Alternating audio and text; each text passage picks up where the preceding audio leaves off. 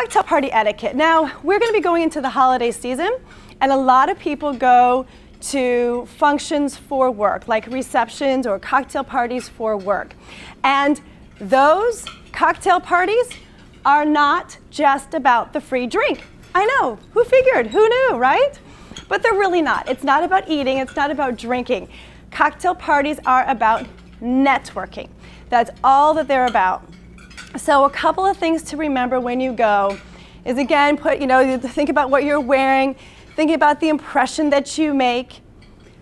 But there's a couple of other tips as well. So, the name tags go on your right side. So when you're shaking somebody's hand, they can lick up your arm. So if you have name tags on now, they should all be on the right side. Everyone's like, uh-oh.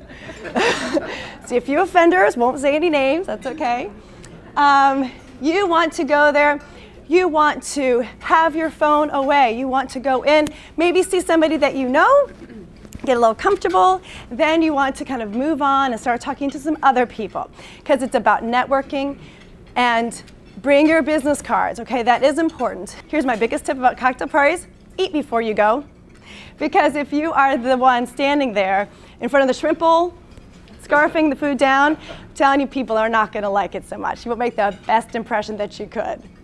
All right.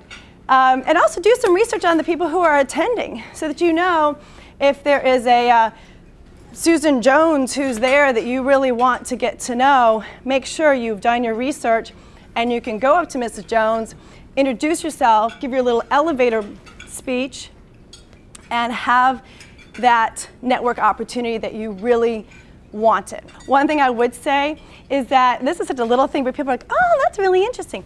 Okay, so with your drink, is if I'm holding my drink in my right hand and I go over here to shake somebody's hand, it's like, here, feel my cold and clammy hand.